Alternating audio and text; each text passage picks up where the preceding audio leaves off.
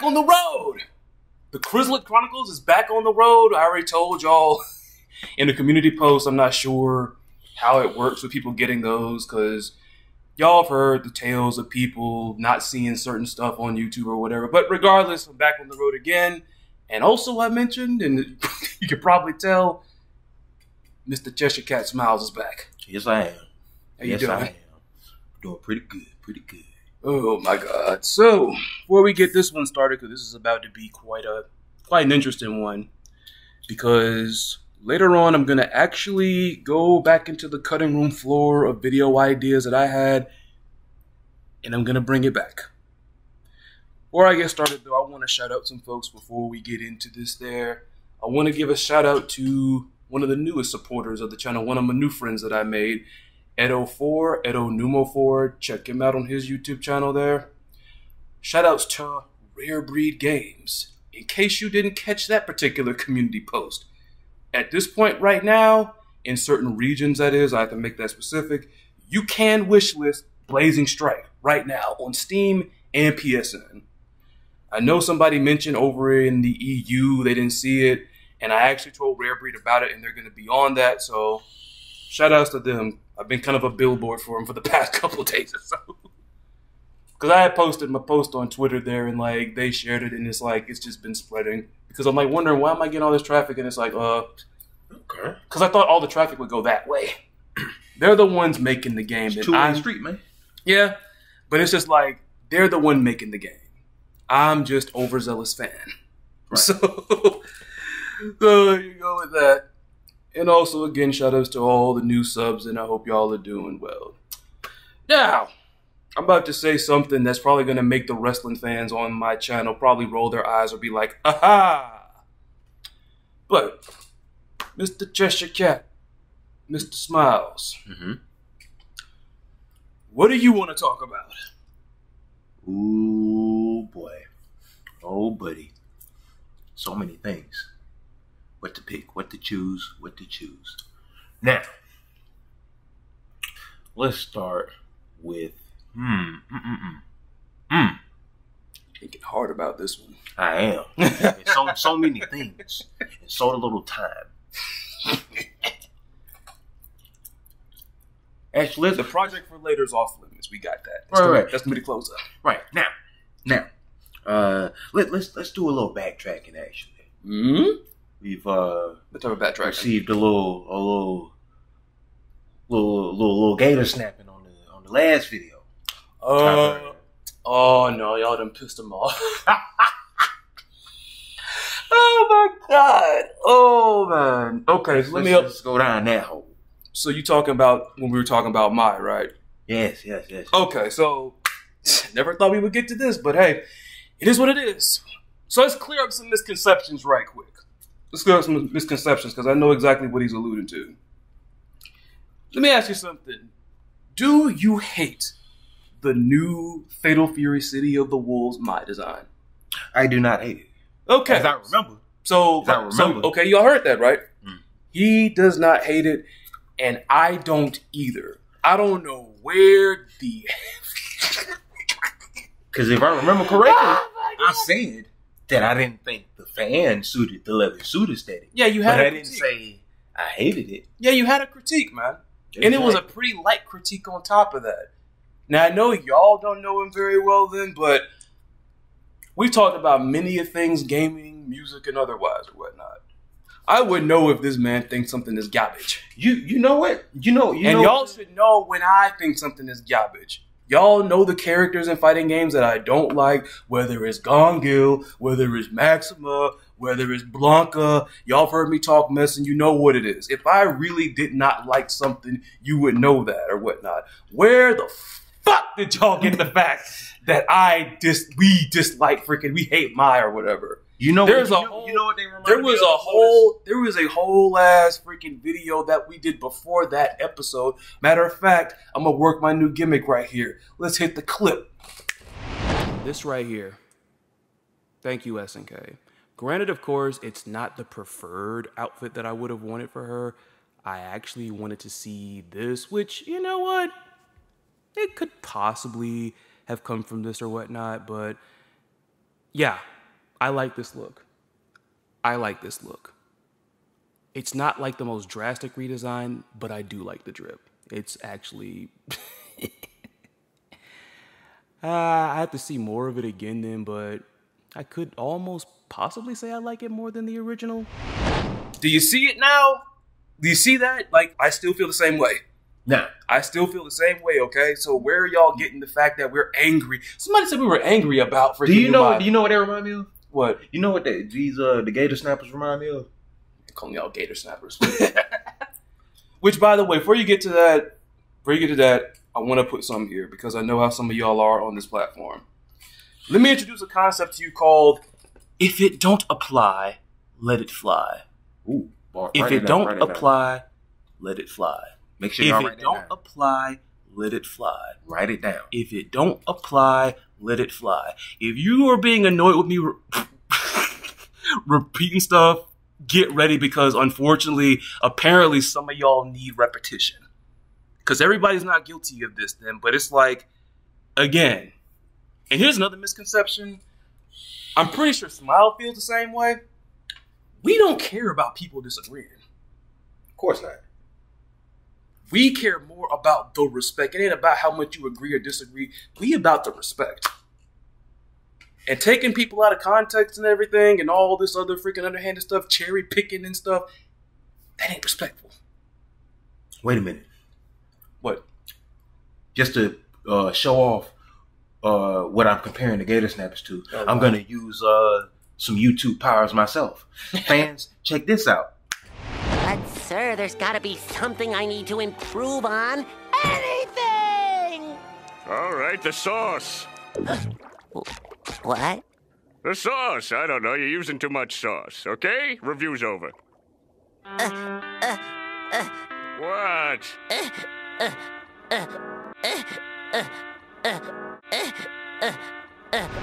You got in on the gimmick kind of quick there. Yeah? You got it. Okay. That was a little quicker than I expected. But, like, just to clarify, like I said, neither one of us hate the new Mai, okay? He had a little bit of, like, a slight criticism. I still like the whole thing. I don't know, like, where is this coming from? And then it's like, on top of that, Nabil, which I mentioned in the last episode, y'all know Nabil, Neo Geo now. Y'all know that he... very good relationship with SNK to the point where he's had, or at least, yeah, he's had several different interviews with them. He had another one after Mai got revealed. And they said it straight up there that the Mai, the classic Mai that we saw, it's not, at this point in time, it is not a selectable costume. Why is it that it comes straight from SNK and y'all still don't believe it? And on top of not believing stuff, several different times I keep hearing, oh, I never saw anybody bitching about the new Mai. I didn't see anybody bitching about that. Oh my God. Not only are we getting repetition as a gimmick here, but now it's also going to be montage time. And look, I understand it. Some people have it lucky. You know what I'm saying? But I am not a fan of this mentality where it's like, I didn't see it, I didn't hear it, therefore it's not happening. This is the same mess that happened when it came to KOF 15's bad matchmaking, because I always made it clear. Even though I personally didn't have that many problems finding matches in KOF 15, that does not negate the concerns of other people that said the matchmaking was trash or it took too long to find matches. Just because it wasn't happening to me does not mean it's not happening to somebody else. I would think that this is a fairly simple concept. If you didn't see anybody bitching about the new Mai, good for you, but it still happened. Here's somebody bitching, here's somebody bitching, here's somebody bitching, here's somebody bitching, here's somebody bitching, here's somebody bitching, here's somebody bitching, here's somebody bitching, here's somebody bitching, here's somebody bitching. You get it now. Hey, Lotus. What? What's that? What? You like right there. Oh, and there's somebody else bitching too. And here's another one. And note that I'm pulling from different platforms on top of that. Why is it so shocking to y'all that people tell you some people are doing some mess on Twitter or whatever, or complaining about Twitter, or complaining on Twitter? Like, yes, I am one of those people that will tell you that Twitter is not a real place, but, like, you have to be nuanced about these things. It's definitely happening. You want to know why I know it's happening? Because some people are trying to get the bag off of it. The good old culture war warriors are at it again. You want something? You have something to say about that? Y'all don't see him, but there's this grimace on his face. I might have something to say. What is up with this mess with censorship with y'all? Do y'all even know what that is? Like, why is it? Because, like, is it because that she's just showing less skin? I told you it's the MKX211 syndrome all over again. Yeah, you did. It's a skin tight freaking suit. Y'all acting like freaking my Prance out here in a Victorian dress or something. Right. Like she came out in a 3-piece suit. 3-piece suit, my. That'd be freaking crazy. Yeah, her ass on a 2-piece suit. She's still sexy. Oh, yes. But it's like any other area we got to clear with this whole Mai thing. Because like I said, we both like Mai. I'm still a Mai fan. On top of that, I even said, I like the fact that it seems like they're going to take her story in a slightly different direction since also Kaku got mentioned. And it's not just, Andy, oh, Andy. It was getting boring. Oh, my God. Like, even Onyx, shout out as always, he even mentioned that. Like, we like that. And I mean, here's another thing. I'm pretty sure, because y'all have done this with this, y'all have done this with this very same company, SNK, with this very same character, Mai, before. No Mai, no Mai, no Mai, no Mai. I'll bet you y'all can freaking bully SNK into releasing a freaking Mai DLC costume at this point. Look, I'll bet you it's gonna happen. Look, people. I'll bet you it'll happen. It's simple. It's a simple answer. They're saying, oh, if this character's not in the game, if mine's not in the game, I'm not gonna buy it. It's a simple. Oh, there's a simple solution, people. The internet exists. You can look at titties on the internet. You don't have to look at them while you're playing the game. You said something else then, because somebody was talking some mess like, I don't know if it was just directed at me or directed at you or both of us, but they tried to align us with those people, product culture war cuck boys, talking about we were inventing another excuse to not play the game, and Bai's like, that ain't us. Not at all. That ain't us. They ain't not like us. Okay. Like I don't get that. I don't get how. What's the phrase? You're cherry picking. That's what it is. It's just cherry picking because y'all have known by now. I have been praising City of the Wolves like nobody's BI business, man. I've said the same thing time after time after time again. City of the Wolves to me feels like, especially after what we saw from freaking Gamescom, and I still stand by it. This right here is SNK really trying. This right here, this game is a lot more ambitious than King of Fighters 15. I ain't saying it's better. I still like KOF 15. Let me put that out there. I still like KOF 15. I still like KOF 15. You think the freaking repetition is annoying? Imagine freaking being cherry picked just as much. Yeah, but I said something. Hold on. This game, City of the Wolves, right here, this right here, is the more ambitious product from SNK. It looks freaking phenomenal. They really invested in that whole, like, this new design or whatever, because everybody was talking mess about, it just looked like King of Fighters 15. No, it doesn't. I can understand why you would probably say that, because a lot of the characters that are in that game got transferred over, but it doesn't look just like KOF 15. And then the single-player content, the mini games, the freaking RPG mode. I could end up not liking the RPG mode, but I'll be happy if other people enjoy it. The A for effort. It's the effort. If other people enjoy that mess, good. Right. And then on top of that, the freaking customizations with the colors, they brought the mess back that I think we last saw in KOF 13 as far as like recent SNK fighting games. This is some ambitious stuff. And even got the freaking, got the jukebox. Exactly. Jukebox with freaking stuff from AOF on top of that because it's a shared universe. I have been praising it, like, not everything, but I've been praising that mess extensively. But you over here talking about some freaking, you find an excuse to play get out of here. You find an excuse to not play the game. Get out of here, man. No, can y'all please listen? Can y'all please listen? I know we live in this clickbaity, what else, rage baity freaking time or whatever then, but everybody is not on that mess. If I post something that's going to probably be rage bait, like if it's an opinion I know it's unpopular, I'm going to stand on the mess. Right. A lot of y'all that pull rage bait, y'all be posing. Y'all just know what's going to push all the buttons, the wrong ones. Now let me tell the people. We are down. But yeah, come on. If there's no mistake here, sorry for ranting here, but like if there's no mistake, we are firmly in the campusity of the Wolves. And I don't know if he pre-ordered, but I will eventually. I'll get around to it. Yeah, you'll get to it. Like I don't know if you did, but I know I did. Now, let me tell the good people something from the Book of Sense, because it's not common sense anymore. Ding ding. Let me put my reading glasses on. It says here in the Book of Sense, you can be a fan of something and also a critic. Yeah. Like I said, he just made a critique like the fan. What? The fan. My fans, because the fan was in the. It always gets me. There's even a character in Ace Attorney that makes that pun. He was like a Rakugo storyteller. He's like, my best fan deserves a fan after all, and he literally tosses a fan at them. But it's like he made a light critique. Then it's just that right there. And I even still, like, even in the beginning, like the person I mentioned from last time, I'm sorry I forgot your name, but I'll throw the comment up here. I didn't really, like, agree with this nitpick. Well, I ain't called it. It's a critique, whatever.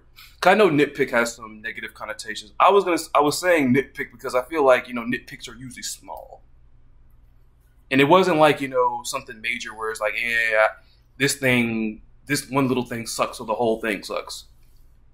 But then when I thought about it, going back, like, I actually saw this comment, and I went back and I watched the trailer, and I'm like, oh, And like I said, the whole chain idea was just chaining off of what that person said. Exactly. I like the new, like, y'all know I've been begging for a new My design, honestly. Especially seeing that, Terry got his usual stuff, and that was never going to change. They were going to keep Rock about the same, but it's like, mostly it's the old school Fatal Fury characters that are getting like new looks in. Like Billy got his. If Andy and Joe get what we saw here, they get theirs. So it's just that. Like, I'm just clearing up some stuff here. Okay? We ain't angry about New Mai. We like New Mai. We angry at the Culture War warriors that are trying to make this something else or whatever. Like, they're trying to pander to Western people or some mess, which is very funny because I remember somebody was trashing Capcom in that case because of the whole Cammy thing. But then look at look at freaking. It's just like they said that about Capcom, and Capcom I guess is going to woke or something. What was the criticism about Cammy? The new design, like the one where she looks like Blue Mary almost because she's wearing pants. I just said my whole Wait a minute. My whole thing is this though. So you telling me? My whole thing is this though. You got my seemingly going to be in the classic outfit if we're going by what we saw on the little banner for season 2. So you're telling me that because she is a blonde woman with pants, they're trying to copy off Blue Mary? No, I said that because some people kind of compared it or whatever, whatnot. Not with the cut because we know Cammy having the braided pigtail, right? But like with this new, like with her Street Fighter 6 default, she has like the little shortcut or whatnot, right? Just like they were saying. Not really. It's not. No, it was just the fact they didn't like the fact that it wasn't vintage Cammy. The fact that she didn't have cheeks showing out, which she's still caked up. They still have like she's still caked up. Just like what was it? Strive, Giovanna. Oh, it's a redheaded woman with a dress shirt on. Vanessa. That did happen. I remember like there was a Reddit post or something that had Vanessa, and I think they kind of like made Vanessa tan, and they got like this random picture of a wolf, and they like greened it up, and like they put the symbol in like there. That's Javon. That's Javon. And you know what? With that, honestly, that used to kind of bug me a little bit, but I mean, they're both cool characters, and I mean, I kind of can see. I don't know. You know what that reminds me of? I mean, you know, like, it's Vanessa most. The funny thing is, like, given what both of them are mostly known for in terms of their arsenal, they kind of do it at the same ratio. Right. Because Vanessa's known for the hands, but, you know, you see them. Giovanna's known for the kicks, like the legs and everything. But, like, both of them, you know, do a little bit of the other. You know, Vanessa has a couple of moves that involve kicking, and then Giovanna has some hands too or whatnot. So. But it's so funny you mentioned Giovanna. So that's my favorite character in Guilty Gear right now. And when I lost the drive for Strive and I stopped playing, I love what they did with her in Strive. That new move where it's like she command dashes and then like she does like a enhanced version of one of her 4 special moves, and that mess is so good. Like that's what it is. Like you do like it's a command dash and like so it's like there's a character Street Fighter 5-7. It was one of the. I didn't play them, so. The V drives where he has a dash, and then you can do the special move from the dash, and it'll be like an enhanced version. Oh, okay. And it was basically all forward moving versions of his specials if you did it from the dash. Oh, okay. Shout outs to Arxis, because, like. Congratulations! I need to try that out. Congratulations, man! Because I've been enjoying Strive when I got back into it. I enjoy Ramlethal's new move. Yeah, when I started back playing, I actually haven't seen that many Ramlethal players, but I noticed him a little quake. I think like a little ground quake. Yeah, and then like I don't know why, because I always look at Mei as a troll character. And when I say Mei is a troll character, I mean like a character that's literally just meant to bother you to do stuff. Like, can't she like cancel the Totsugeki or something? You can Totsugeki and hop off the pit. Because it's like, I don't know, it's crazy that this character... Now, is that new functionality, or is it a new move that it's the Totsugeki, but you jump off of it? Totsugeki, but you jump off. Ugh. Yeah. Ugh. Like, does she still ride it, or does she just send it? You can ride on it, like... And then you jump off of it. Ugh. And then you can follow up like with any air moves or whatnot. So continuous pressure from... It's a little gimmicky, to be honest. But, you know, when you are done pestering folks or whatever and they get a little too comfortable. See, that's the problem with it. It's like that character will make you block and then you forget that this tiny character has a command throw. Right. And heaven forbid you're in the corner because it's going to be a gnarly freaking combo into a wall break into pa! I like how when the new moves, I think, is like because the reason why I stopped talking about Strive, because here's my thing: if a game is just like dry or just getting boring to me, and I can't tell you exactly like why or whatnot, like, and I mean directly and specifically, then I won't really say much of anything, because in certain cases that also might mean it might be a me thing, right? But with that being said, I feel like the new moves and some of the new mechanics, I think, were the little bit of, you know, like Wild spice that in it. Yeah, Wild Rush. And there's like a push block guarding. I forgot what it's called. And you know what I like about because most fighting games have that, I guess, midlife point where it's like, we're gonna add some new moves to the characters and, you know, this, that, and other, right? Strive needed that. Right. Now, I like that the newer characters have in their kit stuff that interacts with the functionality of the game, or like with Slayer, for instance. He has the whole right. How strong he is aside, like he has the whole certain moves that aren't supers that just break the wall. Yeah, I just know that. But he is strong. That super is wild. They can't stand him right now. They can't stand freaking Slayer right now. Shoutouts to the fighting game glossary. They need an app for that. If they don't have one, then yes, you're right. Because last time I checked, they didn't have an app. It's just a website. Which then again, I could just pin the website to my screen. So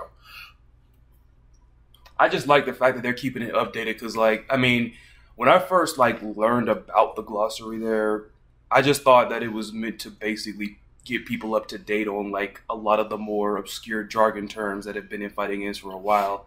But I appreciate the fact that they also include new mechanics. Like this mechanic is still fairly new, Right. so I like the fact they're doing that as well. But like this freaking oh, freaking Slayer, like it's just funny to me because it's one of those things where it's like, you know, y'all said y'all wanted Slayer, and it's like, why y'all upset about him being back? It's like, well, he's crushing everybody. I mean, it's status quo, really, because it was really good in the previous game as well. Freaking Guilty Gear Strive made it back onto the podcast. Because the last time I talked about Strive, if I'm not mistaken, was actually on... I almost want to say, I think it might have been episode 1. Because that's when they revealed the upcoming season. Right. And I still can't really think of another example. I think there might be one out there that I'm overlooking, but I still can't find it. You But I talking just about the new character? Not just, well, yes, new character, yes. Well, the character yes. that is Unica. from the upcoming anime. Yeah, Unica. Which I think it comes out next month. And see, that's the thing. It's like, I can't think of a series where it's like we got a character from an adaptation coming to the game. Because in essence, this is an adaptation. Right. And you said like it's coming out next month. So it's like, obviously, it is going to be here before she is. And he's doing a little double check. Good on you. Little double check. Because if that's the case, then that means like... Because Dizzy's the first character. We're going to see the adaptation before we see her in the game. Because the first character, I think, is Queen Dizzy. Yes. It's Dizzy. Venom. And then, Dizzy, Venom. And then Lucy, I think her name is. No, it's Dizzy, Venom, Unica, the new character, Unica, and then Lucy's the last character. Yeah. And I still don't know anything. Oh, I was wrong. It's not. It's not next month. It comes out in 2025. Might get released side by side. Yeah, that makes more sense because Dizzy comes out this month. We probably might get Venom at the top of the year. Yeah. And then like probably spring, summer is when the anime will drop with the new character. Right. And then like probably winter-ish, fall, winter is when we're going to get Lucy. Right. And once again, like, see, that again is the magic. We talked about this before. This is the magic of guest characters because I don't know anything about Cyberpunk aside from the fact, good friend of mine and friend of the channel, Vault, shout out as always, hates them. I do as well. I do as well. I played you that clip of him. Yes. You know what's so funny about that? You know what's so funny about that? He did a recent video where I think it was Dextero, but somebody else took a crack at making a top 100 games of all time list. Because GQ did that mess last year because he did a video reaction to that. But as I checked to see if I got the right, it's Dextero. Because I clipped it too. I freaking clipped it because freaking Cyberpunk popped up in it. Right. He did it again. Right. You know, makes sense. Fuck! Cyberpunk 2077. What the fuck are we talking about? This game fucking sucks. How the fuck did this beat both Dooms? Fucking Shadow of the Colossus. What the fuck? Okay, I gotta read the example. Here's why I hate Cyberpunk. Oh my god. Here's why I hate Cyberpunk. Vault, if you're listening, you know you the homie. It's just me and Vault are hate brothers. His hatred of that mess just makes me laugh. Like I said, I don't know anything about Cyberpunk. It's just his reaction to it is just good. But I don't hate the game. I hate the anime. The anime is what Lucy comes from, right? Yes. Okay. So this is why I hate anime. Have you seen something where it almost seems like literally everybody does something stupid just to drive the plot? Why do I feel like there's a term for that type of storytelling? There probably is. But I know what you're talking about. But the whole... Because the show's been out for like 2 years, so spoiler alert for anybody. It's one... Because if you don't know, the show is basically one of those everybody dies or most everybody dies type stories. like a set it off type fucking story. All right. And literally everybody that died made stupid decisions. Like wildly stupid decisions. Because there's a thing with Cyberpunk where, you know, people get augmentations on their body and stuff like that, right? Right. And if you get too many augmentations, you can suffer from something called cyberpsychosis. Which, there's a long form version of what that is, but the short form is that your brain is basically like disassociated like with the mechanics in your body. Mm. And you kind of go crazy and like go on this killing spree and shit like that, right? Go crazy. One of the characters had these big ass giant Jack's arms, right? Right. And it was like, hey, you're showing signs of cyberpsychosis. You might want to downgrade those arms so you don't go fucking crazy. Right. What does he do? He doesn't take them off. Ends up getting himself killed and ends up killing like his significant other, right? Mm-hmm. So what does the main character do after he dies? What did they do? He takes that nigga's arms and puts them on. Wow. I don't know. Like, I know some people get a kick out of that, but like, I know some people are not a fan of the like what they call constant idiocy storylines. Yeah, because in my opinion, at least, main character got a lot of people killed just from his personal motivations. But that's why I hate the anime. The game is aight to me. Right. Because I don't know if you were familiar with like how the game was on launch. Because the game was terrible on launch. If I'm remembering this correctly, isn't it like the game where someone mentioned they had to start the game back over because they ran into a wall and got stuck? Yep, game breaking bugs and stuff like that at launch. Now, because it's one of those situations where the game itself is phenomenal, but the bugs just killed it for everybody. And then they eventually fixed it. Like they basically fixed it in time to release the anime. Because the anime brought people back to the game. Really? Yeah. And then they had a bunch of balance patches and fixed all the bugs, added new features and stuff like that. Which there were even like locations and items that you could find of the characters from the show in the game. Because there's everybody's fan favorite character in Cyberpunk, not Lucy. Chick named Rebecca. I heard that name. Like when they had announced Lucy. You know how it goes or whatever. Like you get like the one guest character from something. It's like, oh, I wish. I think I know where you're going. Because they should have put Rebecca because she seems like much more of a fighter. Yeah, that whole thing where it's like, oh, why didn't they pick this character? Because they're more, why did they pick this? She literally has big robotic arms. Yeah, I've seen her. She literally has big robotic arms. That would have been. She has big robotic arms. Yes.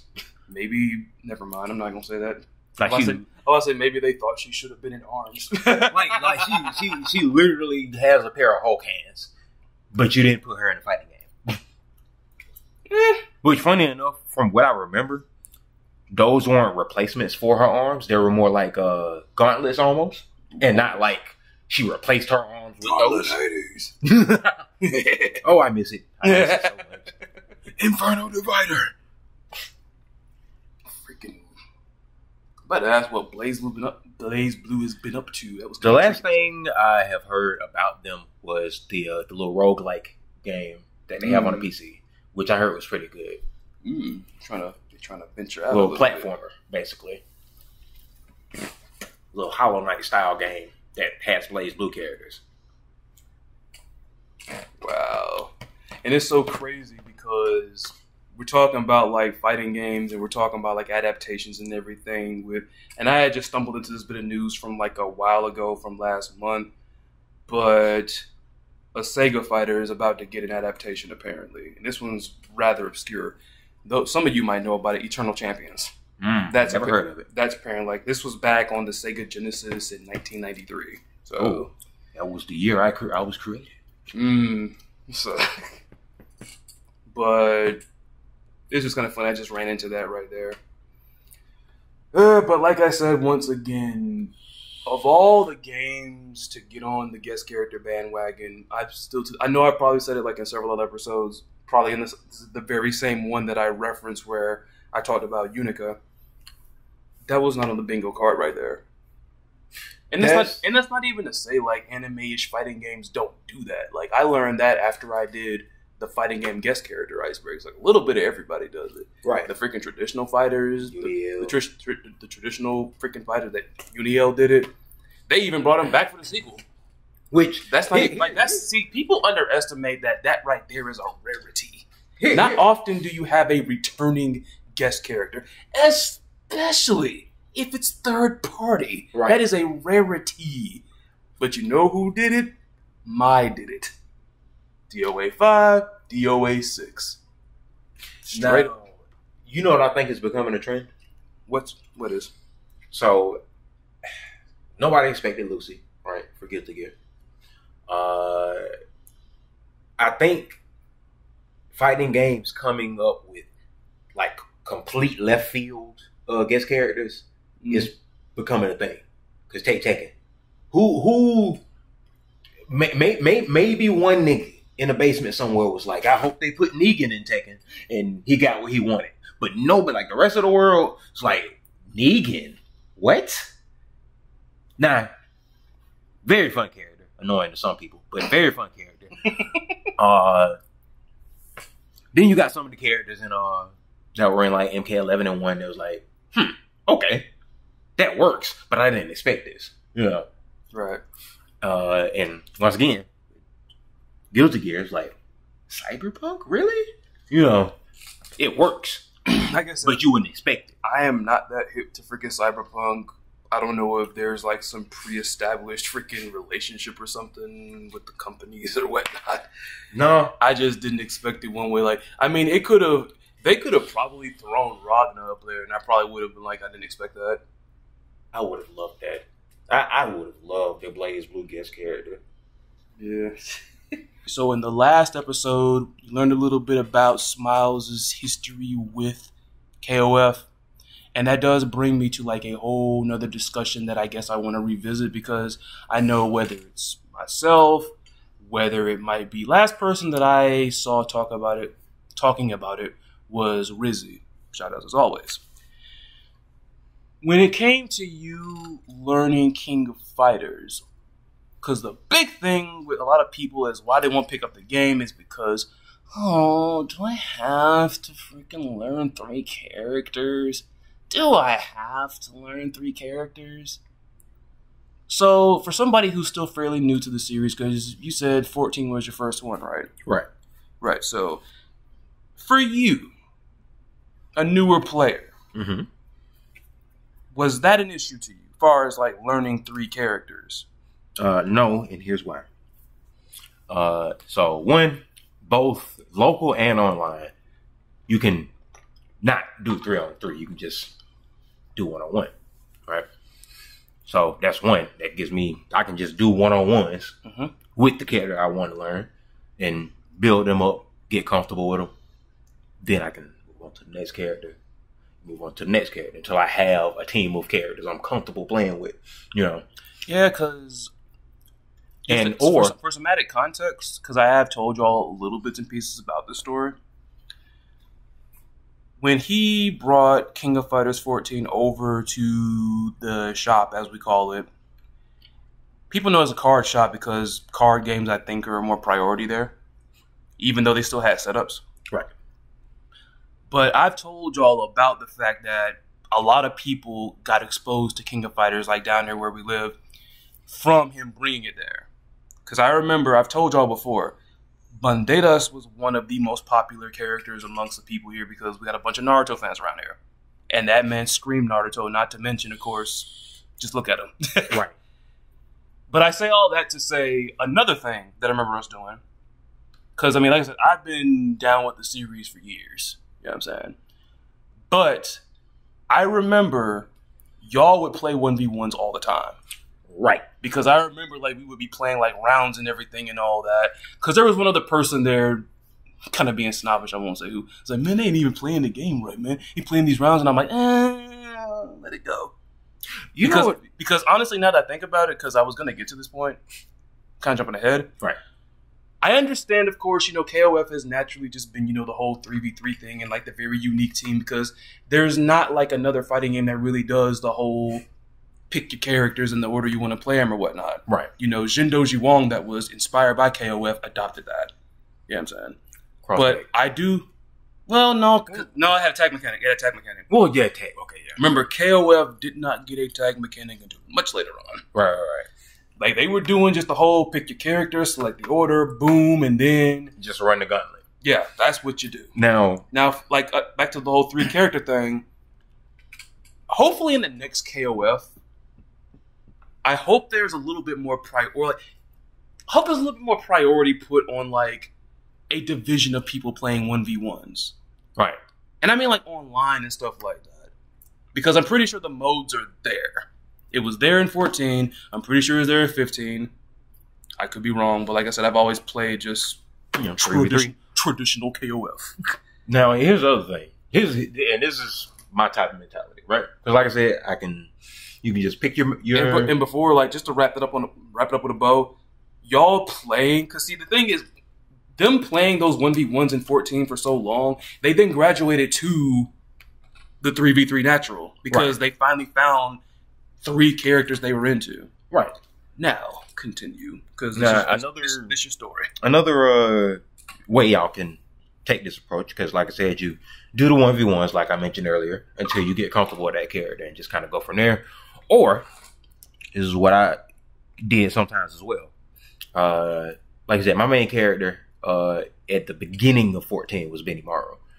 So, sometimes I would just pick 2 other characters that I was mildly interested in and just save the character that I knew how to play as my anchor. Right. And then just kind of figure out even if I like these characters while I'm playing through the match. And then once they got knocked out, I bring in the anchor that I actually know how to play. See, and like that, you were now getting the idea of how to structure a team. You know what I'm saying? Because when people think of these team fighters, like I said, people are more attracted to the Marvel and, like you mentioned, the cross tag style. Right. They like the stuff where it's like, you know, I can tag this character out if, you know, everybody get killed, I'm gonna tag this character out, you know. And like I said, KOF didn't get that until later on. Which is funny because they did it for 2 games and then reverted back after that.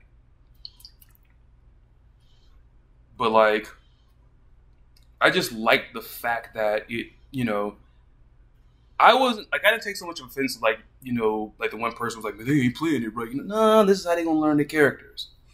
This is how they gonna learn the characters, and that's how it happened. You know, my favorite KOF and the reason why I say, like, I wish there was a little bit more priority on playing 1v1s in KOF is because some people might not think it and they're traditionalists, but I'm gonna need people who have been down with the series for a long time to step outside the bubble and think about it from the perspective of people like Smiles and other people that want to get into it.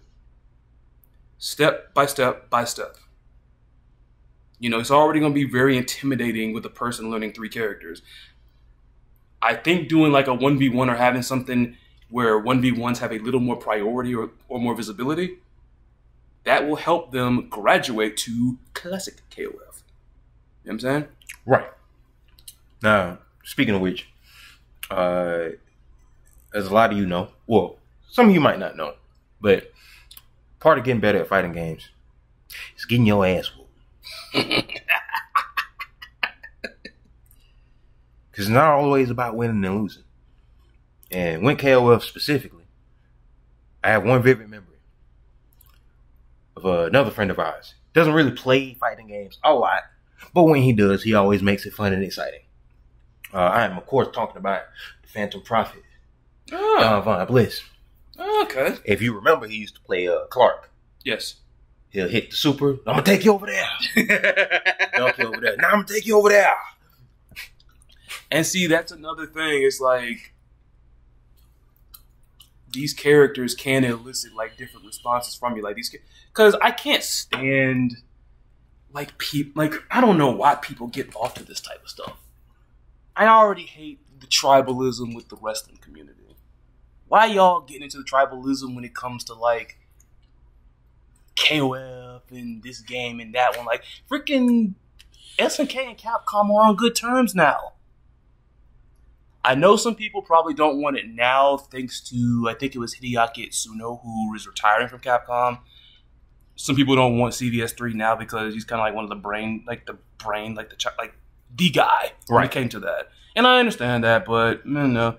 Because when you don't have key people like that, it might not hit the same. Right. That's why Takashi Nishiyama was so pivotal when he went from Capcom over to SNK and made Fatal Fury. Remember, that guy made the first Street Fighter. You know, so... And honestly, like, that right there alone should shut this whole freaking Street Fighter, Capcom, SNK, Fatal Fury, KOF mess down. The guy that made Street Fighter made Fatal Fury. Right. And then on top of that, we now got Fatal Fury characters coming to Street Fighter 6. Exactly. And another bit of advice, people. When you're playing and you're trying to get better, do not throw winning out of your mind when you're trying to improve. Just make little milestone increments. This match, I'm going to try to tech throws. This match, I'm going to see how good I can react to lows, this, that, and other. Like, stop trying to win every single match. And I know it's, tempting to, want to try to win because that's, the nature of the game. You want to beat the person, prove you're better, or whatever. But to get to a sufficient skill level, you have to learn. And to learn, you're going to have to lose. So with you, that involved when you were trying to discover other characters, and I mean, that's going to happen. You got to get familiar, unless, and it very rarely happens, but, unless just right off the bat, whether you've played another character in another game that's very much like this character, and it's just boom, moment you freaking play the character, it's it all comes to you. When I came off the heels of MKX and got on the XR sign, because Ramlethal in that game was combo heavy in the sense of just single button presses in combination instead of chaining special moves together, just like Mortal Kombat. They were Mortal Kombat in my Guilty Gear. How dare you? But because that's the thing. I almost kind of feel in addition to learning 3 characters, the roster size can be a little bit intimidating too.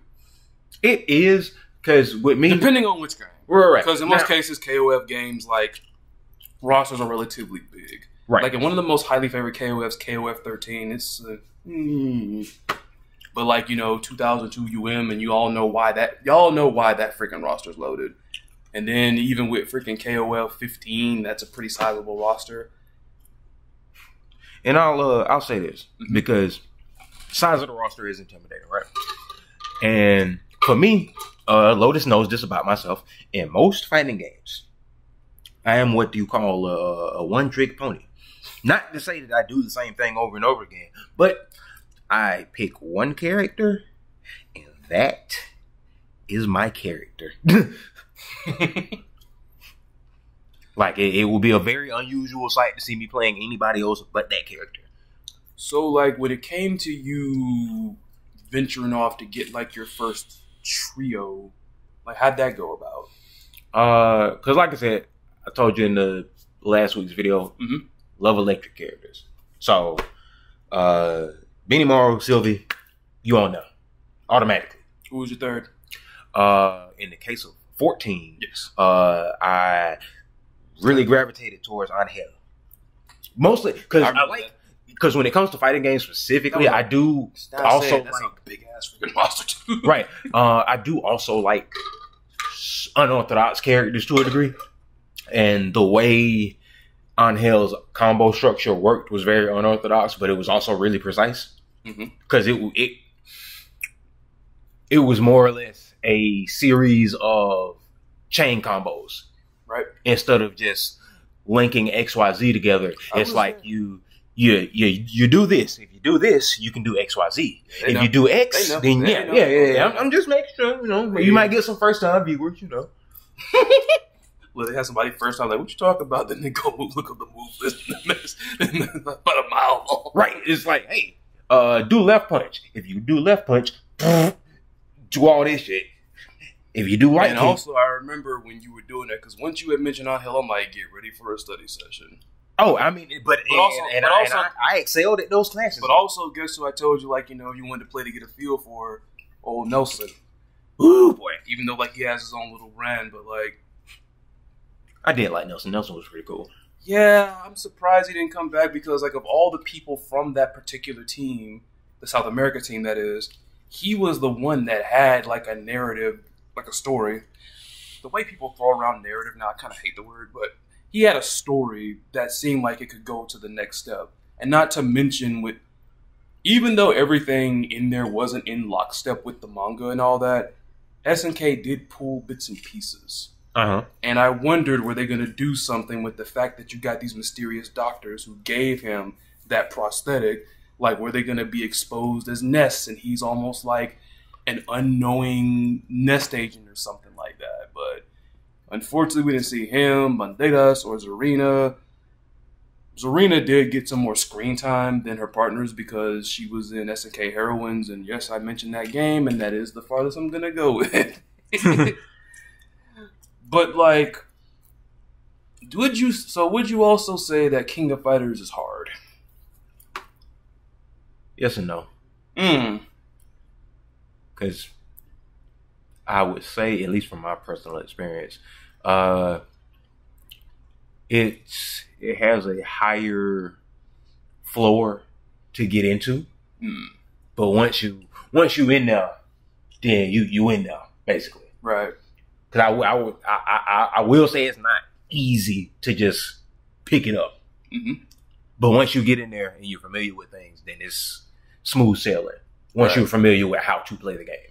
Right. Because one thing that I hear people post to counter the usual reason that people have for not getting into KOF, like, oh, you know, I got to learn 3 characters. They'll counter by the fact that apparently some of the same people that say that, they love Marvel. They love Dragon Ball Fighters. Now, I could say, especially when it comes to Dragon Ball Fighters, the entry level, or at least, like, as far as, like, getting a grip on that game, even as some, like I said, I played KOF for, like, ever since 94. The entry level is, like, it's a little bit lower when it comes to Dragon Ball Fighters. Like, it'll take you about maybe, you'll be comfortable with a nice couple of, like, you could probably learn 3 characters in a day in Dragon Ball Fighters. Right. As far as, like, getting a good grip on the character. Yeah, because, like, of course, there's always going to be stuff. There's always... Right, with Fighters, the characters are still unique, but the way you play that game, like, the characters are more in line with how you play that game in general. They're not so widely diverse. And I'm not even just talking in the sense of, like, combo structure, because someone will tell you also, with most of the crazy advanced combo, well, not the crazy advanced ones, like the stuff that Ash Crimson does. Right. Obviously, that's going to take you some work, but I'm like, the main combo recipe then, like the main structure of combos like in KOF, is just like, people will tell you, in most cases, you might land like a jump in move, like a jump in, or like a short hop move, and you can confirm. You hit with another normal, you'll do a command normal, and if you want to do more, you'll probably max mode right there and then do something else. Right. Or if you just want to keep it simple, it's almost kind of like how you would think combos are structured in Street Fighter, albeit with not as many, like, links, if you will. Not saying there are no links in KOF. There are, as far as like 15 and everything, but it's different.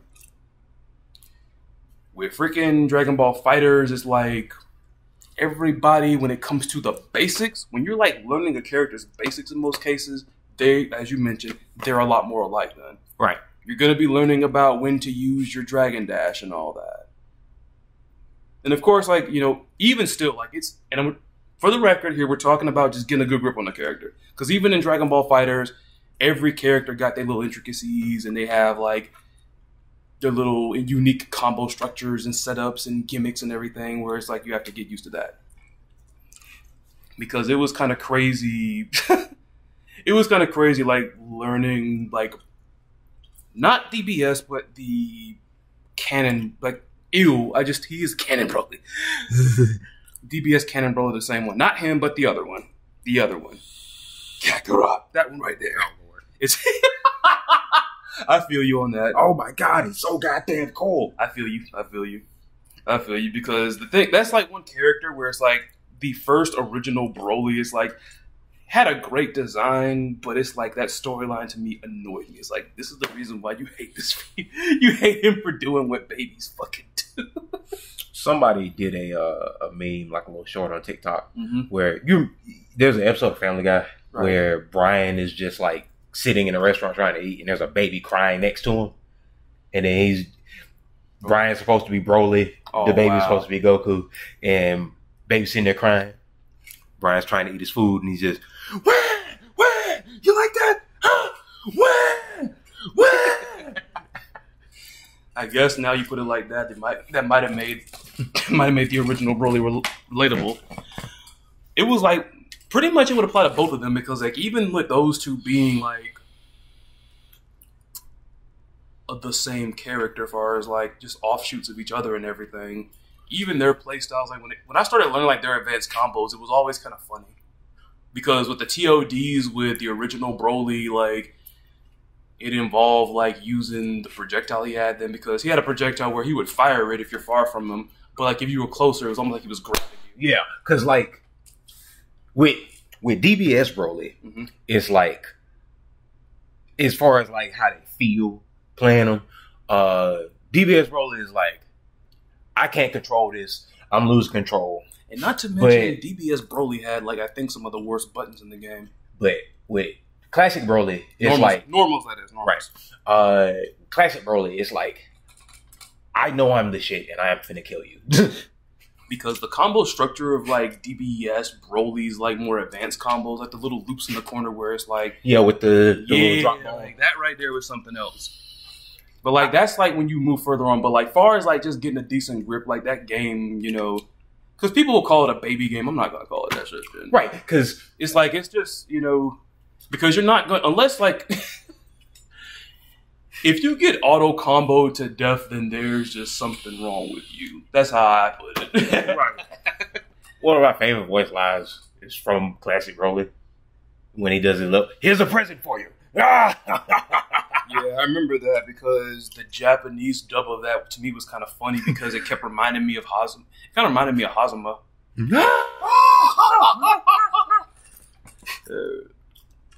So, getting back to what I mentioned earlier.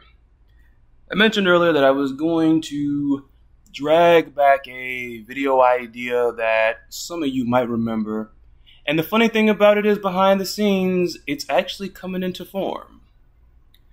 Who listening to this podcast remembers when you all wanted me to pitch an idea for a Cronin versus Nameless angle, storyline, whatever you want to call it, in King of Fighters 16?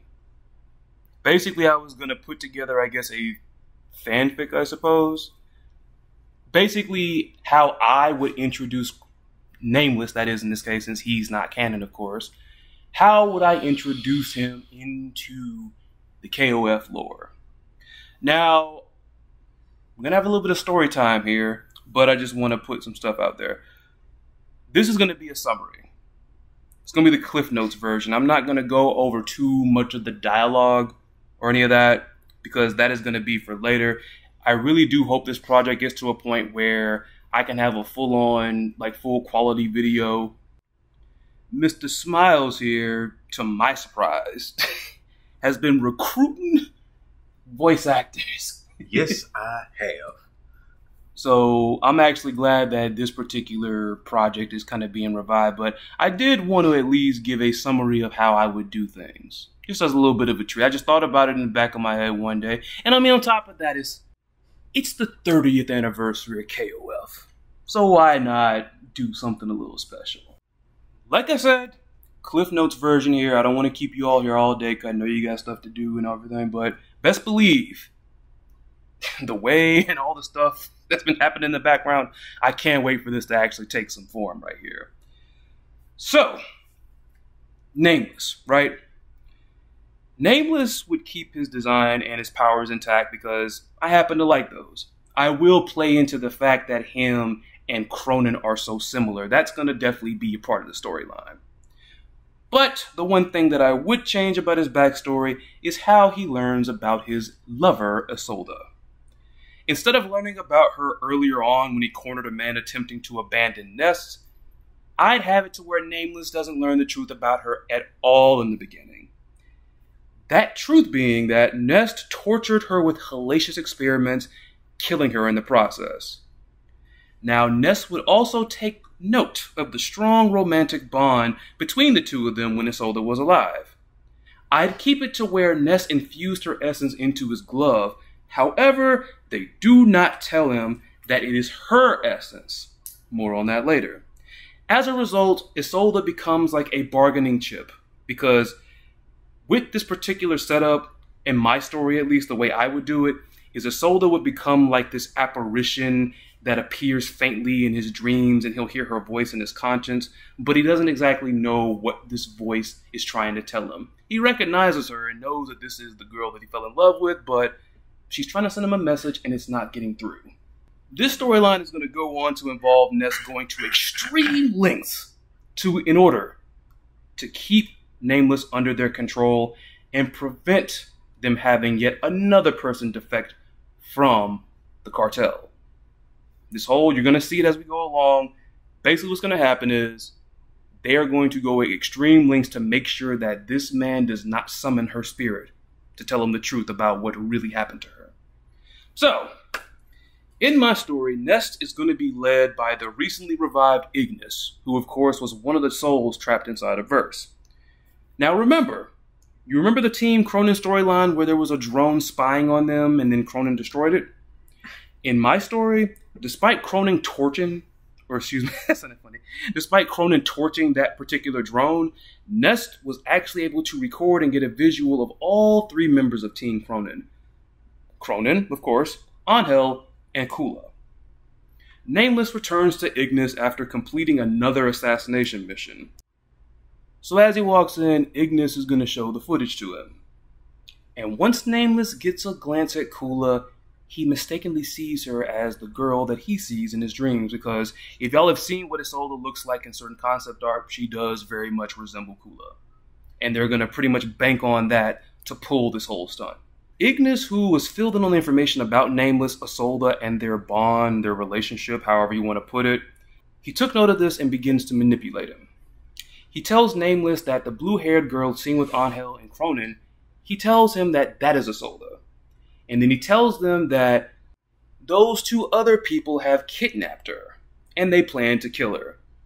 And if Nameless could capture Cronin and Angel and bring them back to Ignis, he will ensure that his love will be safe. And of course, Nameless agrees with no hesitation whatsoever. Now, in the case of Team Cronin, I would keep their KOF 15 ending intact. If you recall, Kula goes with Diana and Foxy, and Cronin and Angel, they go about their way continuing to dodge the cartel. While this is going on, Ignis continues training Nameless and even starts implanting this anti-Cronin sentiment into his mind. And now it's not just, I gotta save her from them, but he sees Cronin as an inferior imitation of him. Like it is hatred now. So while this hatred made Nameless all the more powerful and dangerous, much to the pleasure of Ignis and Nest, they didn't realize that this brought about a problem. The reason why Nest implanted Isolde's essence into Nameless's glove was to utilize her cryokinetic powers to protect and cool him down should his flames get out of control. But as I mentioned, this is part of the big lie that they're using to keep Nameless under control. Just making sure y'all get that. They're keeping the big lie so he cannot remove the glove and he cannot lose control. Thus, of course, Ignis and the rest of the cartel is monitoring him strictly. Cameras all over the freaking place. So, time passes by, they're training and training and training and training, and then the next KOF tournament, in KOF 16, would roll around. Ignis is overwhelmingly satisfied with Nameless, and was confident that he would successfully carry out their mission to capture Cronin, Angel, and other traitors. Ignis is so confident that he was actually thinking of sending in Nameless as a solo entry. A Nest advisor warned against this because, of course, there's a possibility that he could take the glove off. And if they take the glove off, the jig is up. So, reluctantly, because of course Ignis doesn't want to die again, he forms a trio consisting of him, Nameless, and the other recently revived character, Chrizalid. So then they go to tell Nameless about their new trio since he's still under the impression that he's going in solo. And as Ignis goes to Nameless, he's playing with the glove, almost like he wants to take it off. Ignis, of course, stops him, and Nameless then starts asking us, like, how did I get the glove exactly? Ignis lies to him and says, of course, he kind of tells like a half-truth, if anything, because he does say that is Isolde's essence, but he then tells them that that is the reason why she was kidnapped by Cronin and Angel, to take that power and keep it for themselves. He also asked them, like, why do you all keep telling me I gotta keep the glove on? And Ignis says, while you have gotten stronger, you do not have true power over your flames. And we cannot have you go and lose control, because if you lose control, you won't be able to save your love. And you'll thwart our mission, basically. So, of course, Nameless heeds all that and rests up preparing for the tournament. Except, it's actually a freaking sleepless night. Remember how I told you how Isolde faintly appears in his conscience and speaks to him through dreams and his conscience and everything? Well, that causes him to have sleepless nights because the girl that he keeps seeing in his visions, Isolde, says the same thing to him, and he's not exactly sure what this means. The thing she tells him is, let go. Let go. Let go, my love. This, of course, like I said, has been troubling him to where it's a bunch of sleepless nights. But, so then the next day, the Nest cartel gets some really good news.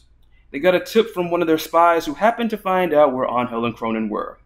They were several miles from a gas station out in the desert where they had stopped to refuel their motorcycle. The cartel quickly sets out to confront them, and the Nest trio intercepts the motorcycle with a massive blast. The trio confronts Cronin and Angel, with Ignis demanding that they surrender to him and no harm will come upon them. They refuse, and then Cronin proceeds to try to take a swipe at Ignis, only to be cut off by, you guessed it, Nameless. And Nameless proceeds to beat the brakes off of Cronin. Like, Cronin doesn't get any offense in. The more Nameless beat him, the more Angel cries, as Chrizalid and Ignis have her basically restrained and they're forcing her to watch this. They are torturing her. In between the offense, Nameless keeps asking Cronin, where is Isolde? Where is Isolde? Now, of course, Cronin does not know who that is. So, of course, he keeps saying, I don't know. And he gets annoyed to the point where he starts even insulting the guy. And after a couple of insults, Nameless's temper is off the scales.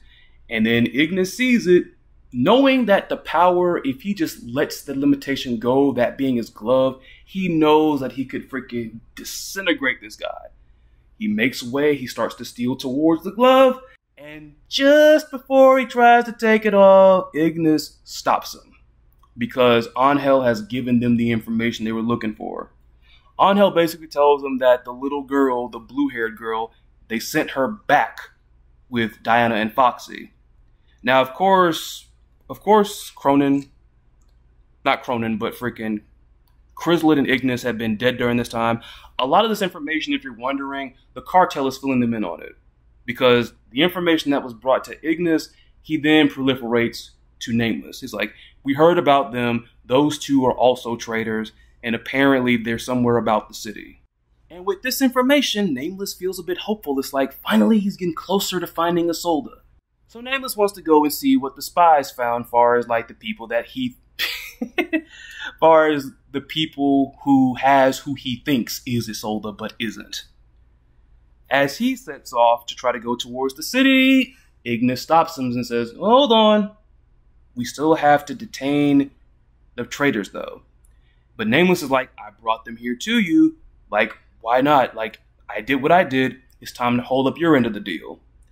And as surprisingly, a little bit of bickering back and forth between Ignis and Nameless happens. Like, Nameless, knowing that he has the information or could get the information he wanted to find Isolde, actually is set on his own mission. And as he's about to go into town, Ignis shoots one of his tendrils at him and grabs him by the arm and says, "You're supposed to obey me." Nameless retaliates by chopping off that tendril, and things get all the more crazy between the two of them. Long story short, the both of them bicker long enough to where Angel creeps away and actually is able to drag Cronin back to their motorcycle, which they found. The motorcycle's busted up, but it actually can still go, and they manage to escape. What they don't realize here, or at least what Nameless didn't realize, was Ignis allows this to happen, so once again, hey, he didn't deliver the traitors to him, so then, without them, I'm not going to tell you what the spy said. Pretty much still holding it over his head. So then, Nameless proceeds back, and he goes back with his trio back to the Nest hideout. So now, of course, the story shifts to Cronin being carried by Angel over her shoulder, and I mean, he's damaged. Like I said, Nameless beat the shit out of him. I don't know why I'm laughing at that. That's bad. I'm sorry. But anyways, like I said, they found their motorcycle. It's kind of damaged, but it can still go. And Angel goes around looking to see if they could possibly find anyone to, of course, heal Cronin. Now, seeing that they're on the run, and of course the Nest cartel is still on them, they know they can't really go into any areas, like for instance, a public health facility, because if they go there, the cartel is going to be right there on their back. They drive around, and then they just happen upon this random shack in the middle of nowhere. Angel, seeing that, what you have to lose, aside from possibly being yelled at by some stranger, figures, why not? She goes up to the shack and knocks on this door, like, panically. She's knocking like, "Please, please, please answer. I have a friend of mine that is wounded, and we need help." A woman opens the door. Initially, she is hesitant to let these two in or even help them because they're strangers, of course.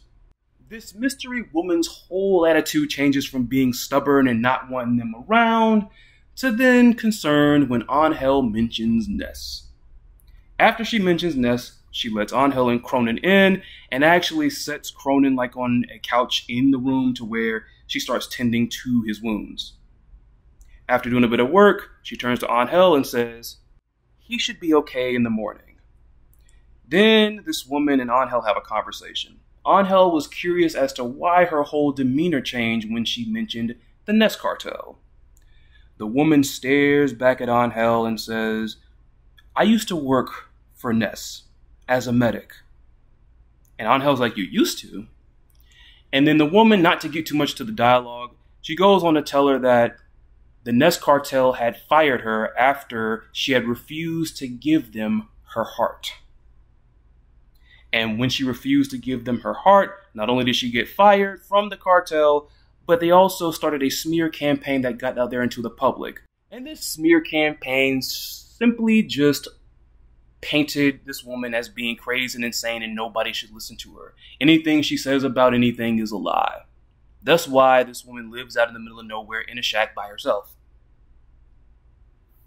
Now, Angel was confused when she mentioned they took your heart. It's like, you still got a beating heart clearly and you're alive, right? But this mystery medic woman just brushes off that and says, forget that. You told me you're trying to go after Ness, right? And Angel says, yeah. And she's like, well, bring me along with you because I want a piece of him too. And just out of nowhere, Angel's weirded out by this woman, but knowing that they don't have any other partners since they returned Kula back, she figured, why not? Now you're probably wondering who this woman is. Well, after that conversation, the woman tells Angel to go get some rest and she'll see them in the morning. And before they go to bed, Angel is like, wait a minute, I didn't get your name. And the woman introduces herself as Dr. Ada Delgado. Yep, this is about to be controversial, but that's exactly what happened with this story. It's kind of an intermission right here. But yes, Dr. Ada Delgado is an all-original character, pretty much created by myself and Mr. Smiles right here. That's me. And I know that y'all have missed hearing him and tired of hearing my voice tell this story, so I'm going to have Mr. Smiles explain Dr. Ada Delgado to you all. Let me get my reading glasses on.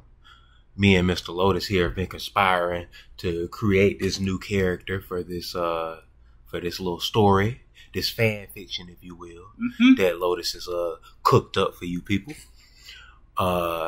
And we went back and forth about potential designs and the way the character would function and how they would talk and things of that nature. Yeah. And to give you a bit of a rough visual, imagine older woman.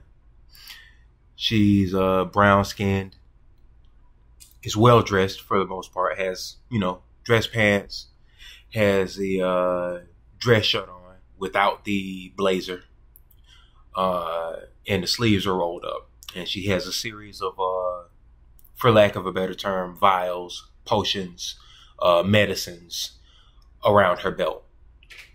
And she's adorned with a hat that has a plague doctor-esque mask to go along with it.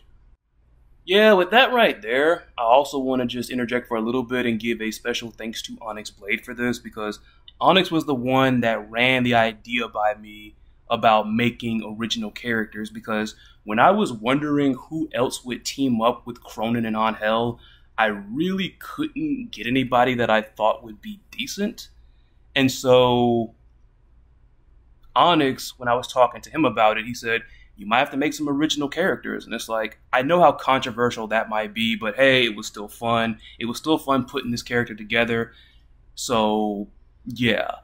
So, Mr. Smiles, you mentioned the drip and everything. What is Ada like? What's her personality like? From the outside looking in, from a passersby or a stranger that meets her, she would come across as very strange. Almost a, not quite Faust from A Guilty Gear, but just a very odd person to be around. Somewhat eccentric. Yes, yeah. Very, very eccentric. Seemingly very happy. Almost to a unsettling degree. At least, well, yeah, like almost kind of like that person that's just like, I guess they seem happy despite the fact it's like they're in pain or something. Something because similar. Remember, like, Ness took her heart from her. Right. Yeah. Now, the way I would compare, what I would use to compare that unsettling happiness, Lotus here, back in his heyday, he used to play Smite. You remember the Plague Doctor Izanami skin? Of course. I'm thinking of that. Don't worry, I'm a surgeon with this thing. As a matter of fact, it's that particular character there. That is kind of what Ada's going to be like in terms of battle, because Ada has this whole thing where it's like she's kind of weird, but seems like this is going to sound funny, but a very normal, weird person. But then in battle, because whenever she goes into battle, because she loves to be stylish regardless, like no matter how crazy you think she is, she goes into battle, of course, with the top hat and the mask. For some reason, whenever she puts the mask on, she goes cuckoo. She goes cuckoo. And not for Cocoa Puffs. Speaking of in battle, what can you tell us about her fighting style?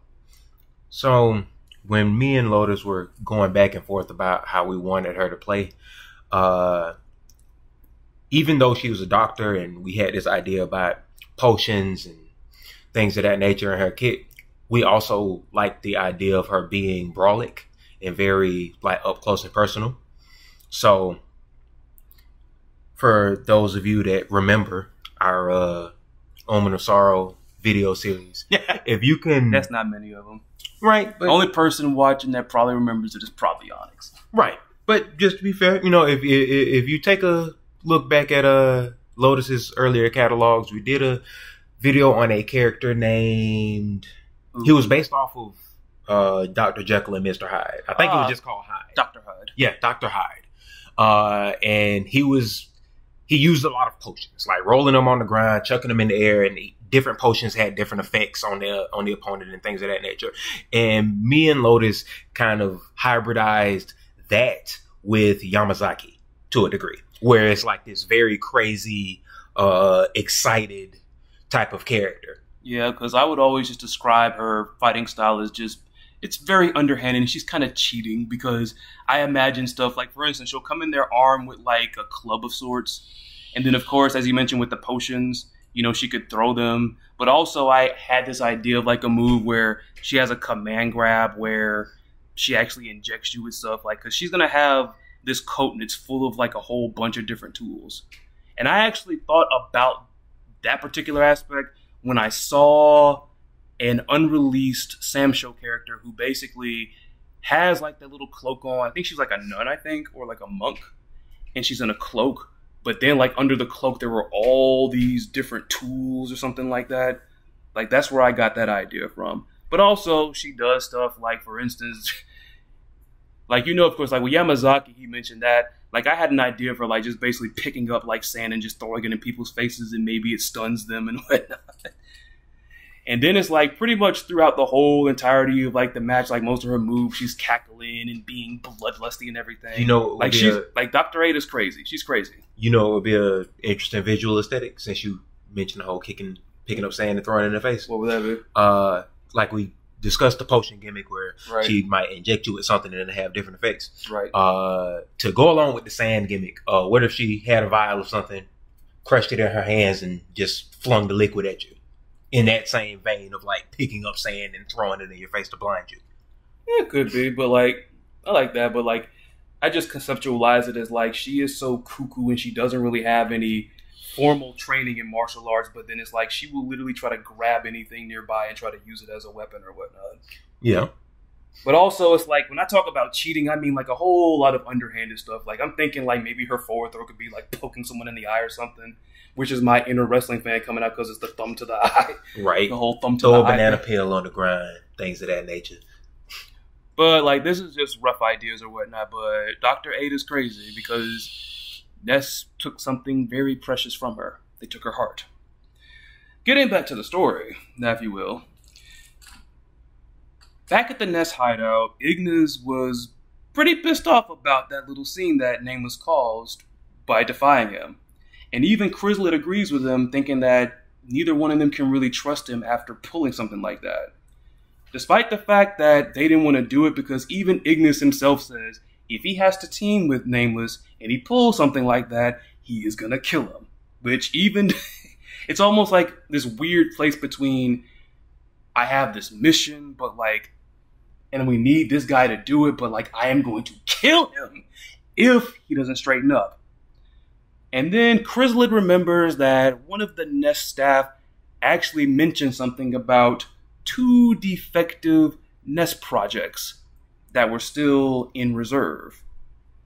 And seeing that, of course, Ignis does not want to team with Nameless after what had happened, and seeing that, of course, these could be 2 other people that could keep an eye on Nameless to make sure he does not trigger or summon Isolde, he actually agrees.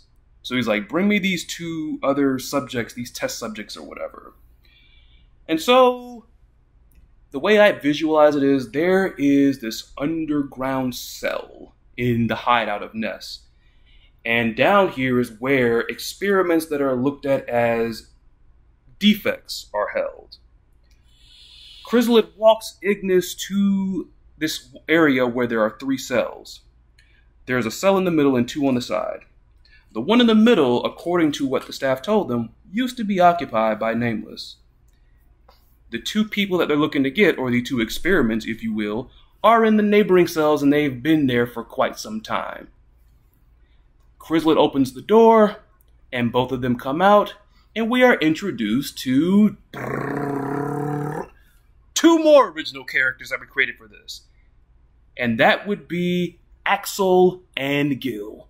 And in swoops Mr. Smiles for this one then. Now to give you an idea of how this all came along, with these characters, I had concepts and I had ideas, and I would pitch them to Mr. Smiles here, and he would add some stuff, sometimes like propose, maybe add this to this character or add this aspect.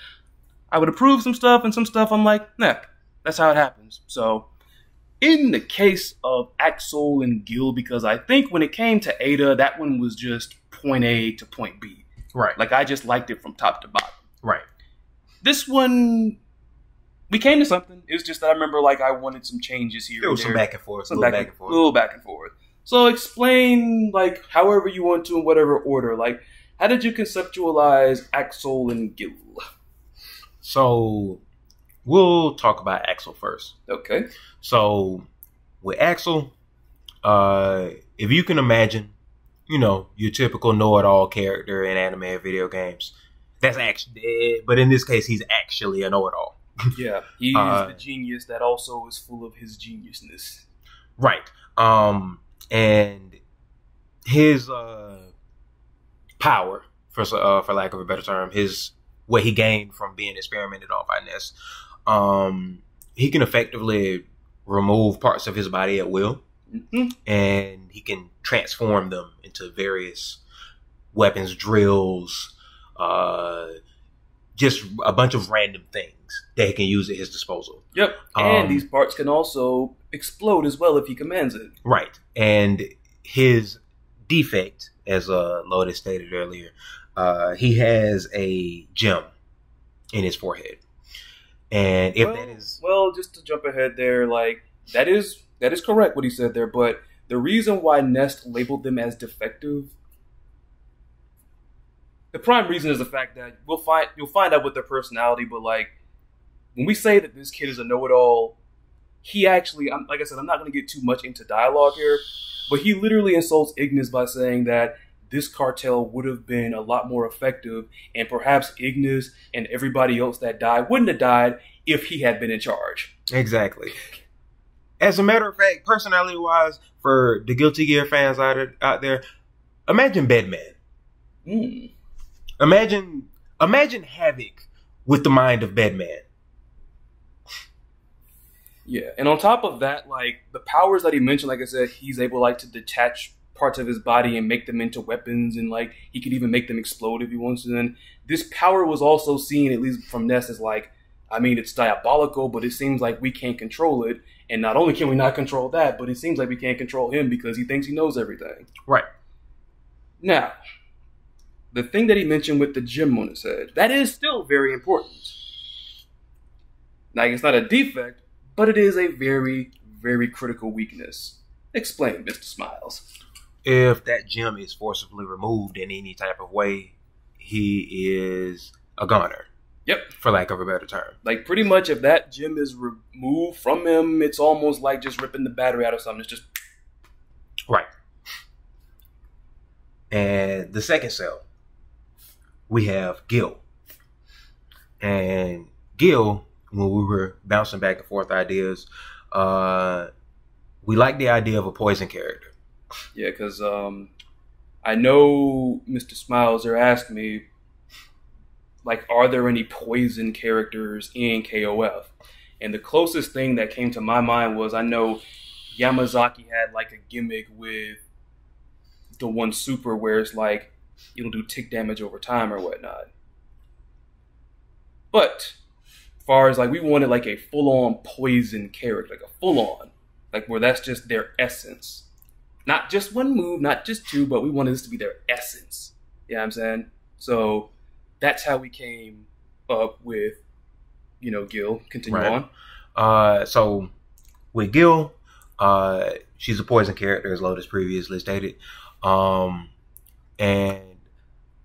her design is more or less, obviously kind of gives off a toxic vibe. She's able to create, like, these deadly poisons that are effectively 100% lethal, but her defect is that she is unable to breathe clean air. She has to breathe caustic, toxic air. And the other defect, Axel, he created a breathing apparatus for her to funnel and filter toxic air into her lungs so that she can actually breathe. Yep, they did. They literally pulled this while they had been in prison there for that much time. And I was gonna save this for the end, but I guess you put it there then or whatnot. These two are siblings. Yes, they're siblings.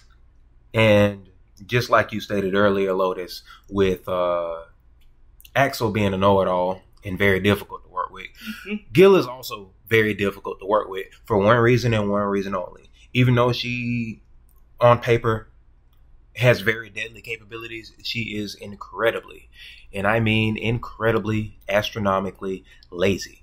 So much so that Machen Kun is like, what the world is this? Yeah, so it would be these two characters that step out. Now, we've given you good... Now, that explanation was really good because I can kind of zap through this now. But of course, with them being summoned...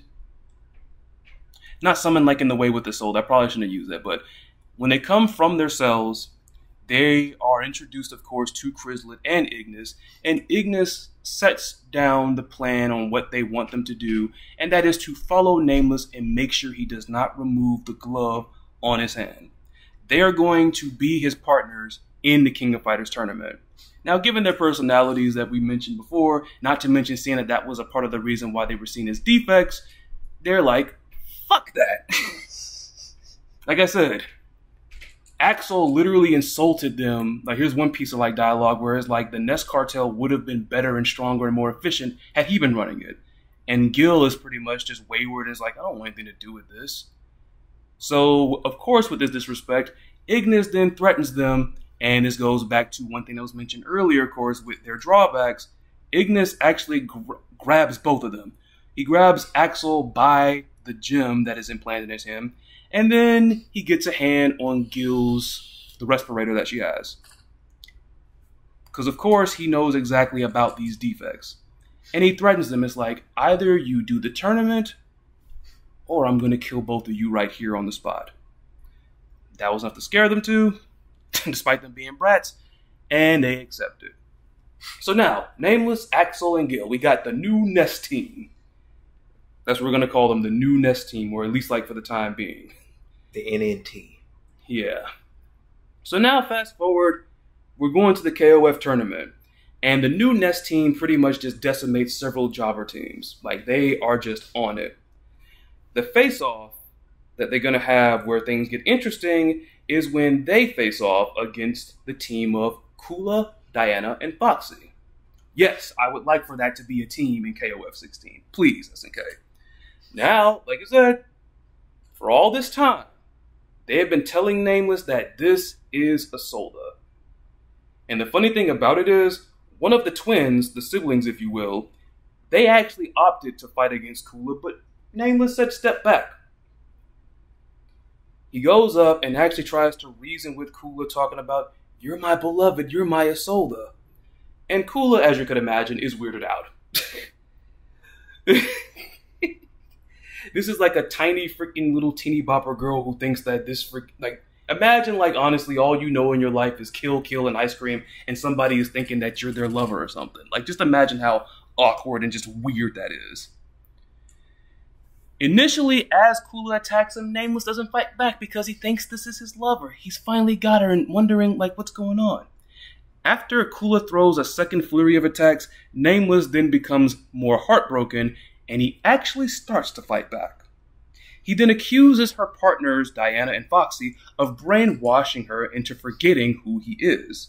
That's not the case, though, because Kula doesn't know who he is. Kula further berates Nameless and even taunts him, and this sends him over the edge. Because think about it, he is thinking, what is going on here? This right here, this girl is like, this is the love of my life, right? The one I've seen in my dreams that's been talking to me, and instead she's attacking him and disrespecting him, and then the propaganda that Ness has just infused into him is just so crazy. He thinks that the partners of her manipulated her against him. Sends him over the edge, and it happens. He rips the glove off, and his flames go out of control. Of course, we're thinking about something along the lines of what's called the Rinku in 2002 UM. And of course, with that happening, Isolde appears before him. Her apparition appears before him. Isolde then shows him a flashback of when she and Nameless first met. And then this proceeds to play all the way up to when Isolde is forcibly taken away to a test that ends up killing her. Isolde just revealed the truth to Nameless. Isolde then uses her icy essence to protect Nameless from being engulfed by his own flames and quell his powers. Back in the match, Nameless apologized to Kula before passing out right in front of her. Kula actually runs up to him and cries out for someone to help him, which confuses Diana and Foxy, but seeing that she's insistent about helping him, they actually help. Axel and Gil, who are of course Nameless's teammates, also join in to help carry away Nameless so we can recover. And knowing that the truth had been revealed and that more than likely they were going to be betrayed, Ignis and Chrizalid interfere in Team Kula's next match. Their interference actually causes the Kula team, the K- team, and the Cronin team to join forces to take them down. Now initially the team struggles because they just got finished fighting their own matches and they're kind of fatigued. Fast forward, after a while, Nest and his teammates do return after Nameless himself had actually recovered a little bit from the events of his first match. Fast forward through all the action, the Nameless team, or the new Nest team, does make the save. It's a tough and long battle, but eventually Nameless, Axel, and Gil do at least defeat Ignis. They don't kill him, he actually manages to escape, and I did that because it's like, I didn't want to just bring him back just to get killed again. Like, you can keep him around for a little bit. Maybe, I guess, in the next KOF, or like if there's like another extension. If I were in charge, like if I didn't have any other plans for him, maybe then kill him off. But seeing that now another rivalry has spawned from that, like Ignis has more enemies thanks to him lying and manipulating Nameless, and of course, prolonging the torture to the twins. Yeah. You could still do something with that. After this battle, of course, like I said, it's a long and grueling battle, but there's exhaustion, there's battle damage, all the typical stuff that you would think that, despite, of course, chasing Ignis away, Nameless and the twins definitely are worn down. So once again, you have everybody render aid to them. Kula skates up to Nameless, because of course she has like the little skates or whatever, once again crying for somebody to help him out, but then noticed that the glove of his started to emit a great amount of what looked like fog. Moments later, Kula looked up and saw the spirit of Isolde, which probably was kind of weird because Kula probably felt like she was looking in a mirror. And Isolde unleashed this icy energy unto Nameless, comforting him. Nameless opened his eyes, which met with those of Isolde's spirit, which she says, "I will always be by your side." Nameless smile, they smile at each other, and then her spirit returns back to his glove. Nameless then goes around and apologizes to everyone from Kula to Cronin for all the trouble that he caused. Kula accepted his apology with a smile, and as a little joke, ha ha ha, she even offered him ice cream. In typical Kula fashion. While he liked the offer, Nameless refused, and in the terms of Cronin didn't say anything. He still harbored resentment towards Nameless for that assault from earlier when they first met. Although most of everyone else basically accepted his apologies and understood that he had been lied to and manipulated, Nameless still felt a world of guilt for the pain that he had caused. He felt it would be better if he just left all this behind and never came back to ensure that he could cause no more harm to anyone else. Kula begged him not to go, and seeing the sadness in his eyes and not wanting him to be alone. As Nameless began to take his leave, he then turns and looks back to where the twins are, because Isolde, if you recall, only healed him. Who do you think was possibly healing the twins? It was Dr. Ada. As Nameless and everyone is looking over at Dr. Ada attending to the wounds of Axel and Gil, we get to a point where Dr. Ada freezes. Like, she looks like she's horrified. Angel walks up to her and asks, "Is everything okay?" And Dr. Ada snaps out of it and continues to render aid to the twins. And of course, once they're all fixed up, they decide to leave with Nameless, as they look at Nameless as like a big brother figure, and they pretty much walk out into the sunset or whatnot. They will be back, of course. It's just that Nameless feels like, again, he's caused so much damage and he couldn't forgive the fact that he let himself be deceived. But he does vow to come back because, of course, Ignis. He wants to settle that score for good. Not to mention, of course, now that he knows the truth that Nest were the ones that killed Isolde, even more of a purpose to want to come back and help them take him down. And that pretty much is the long and short of that. You know, you can see the scene where it's like Kula and everyone waves to them. And everybody that looks at them favorably is like hoping that they come back someday to help them get rid of Nest for good. Now, I'm not saying that I am the best at making fan fiction. Quite frankly, I'm going to tell y'all right now, this is the first time that I've ever written a fanfic ever. But the way that I visualize it is this.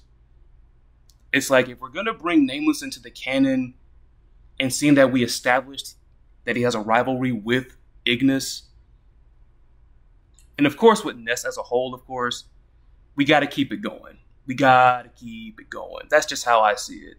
And with that right there, hopefully some more of the Nest characters can now be brought into the forefront and actually have a storyline worthwhile. Because for the past while or so, minus, of course, the big comeback of Cronin, they really have just been sitting there just kind of doing nothing. Now, let me tell y'all one more thing. So, you're probably wondering, why was Dr. Ada so horrified when she was rendering aid to the twins? Now, we're not going to reveal this. Well, as a matter of fact, I don't know how to reveal this as far as like in the story. But I will tell y'all this. So, remember what Dr. Ada said. Dr. Ada said that she was willing to team up with Angel and Cronin to get revenge on Ness for doing what? Taking her heart. When she examined the twins, she saw something very familiar. I'm pretty sure some of you might have predicted and see it already, but Axel and Gil are Ada's long-lost children. When she said that Nest had stole her heart, she meant the kids, the two loves of her life. When she was examining them, you're going to learn that just before Nest decided to take her children from her, because Nest wanted more experiments, and the cartel just so happened to find out that Ada had 2 kids. Once this bit of information had been leaked, they demanded that she submit them for experimentation. She said no, and they were taken away. Just before Nest took away her children and knowing that she couldn't do anything about it, she basically, I guess, left markings on them then. A tattoo, if you will, or tattoos being plural since there's 2 of them. Each of the twins have half of a heart tattooed on their body. And thus why Ada said that Ness stole her heart. And that is the long and short of it. You all are more than welcome to let me know what y'all think of it below. Like I said, this is my first ever time writing fan fiction of any kind.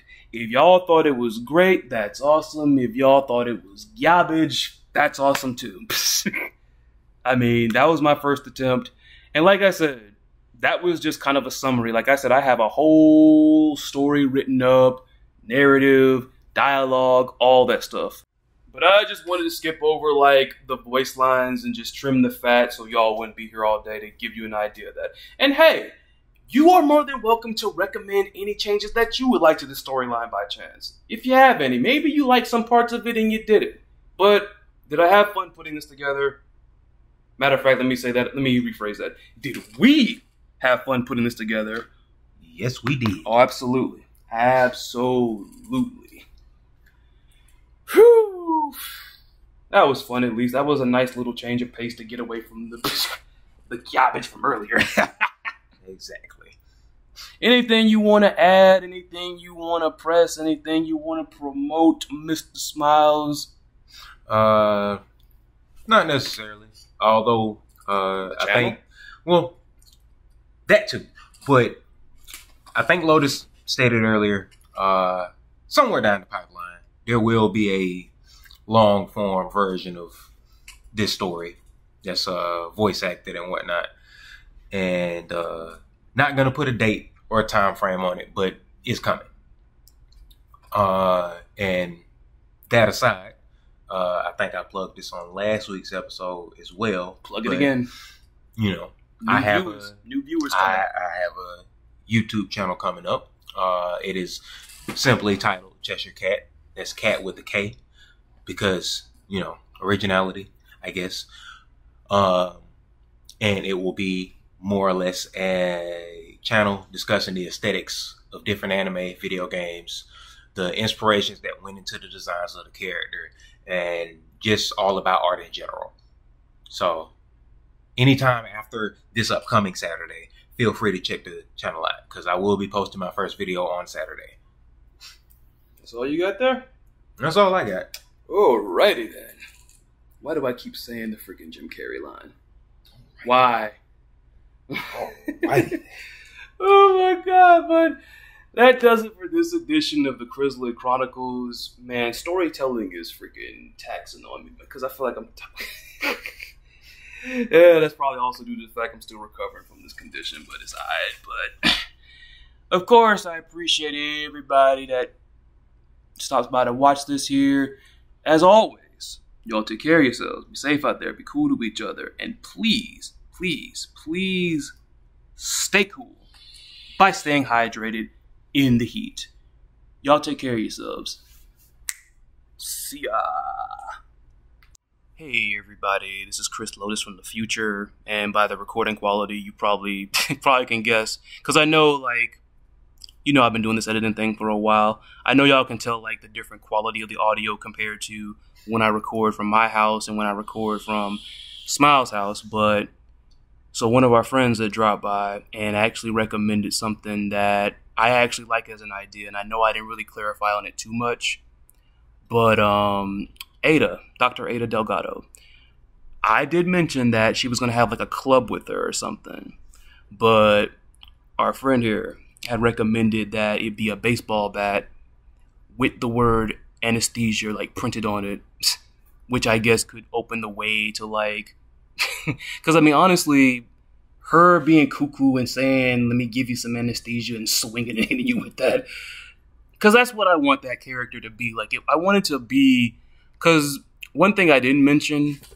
because I want Smiles to do more to talking on it then, because I know y'all are tired of hearing my voice the entire time, but I wanted Ada Delgado to be like a character that's like a different level of cuckoo. Like, because of course, I mean, you know, the likes of Yamazaki or cuckoo and everything and all that, but I wanted Ada Delgado to be like insane, like a different level of insane, like cartoonishly batshit levels of insane. Right. And so, yeah, I like that idea. That might be something to consider, but I just wanted to plug that right there for a bit because that was too good to not put here or whatnot. But that's all I wanted to do. And I'm going for realsies this time. Same stuff applies then. Y'all take care.